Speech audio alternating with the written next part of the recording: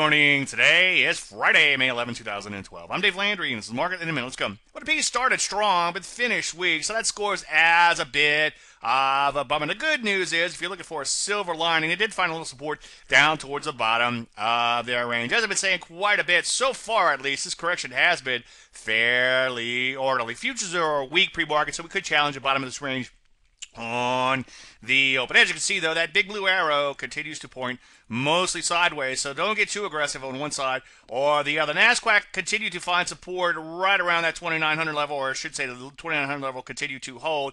Rusty remains stuck in a sideways range and down towards the bottom of that range. So what do we do? Well, honor your stops on existing longs. You want to wait for entries on any new positions, obviously, and you also want to be very selective on new positions as long as this arrow continues to point mostly sideways. Any questions? As usual, Dave at DaveLandry.com. I'm Dave Landry, and you just heard Market in a Minute.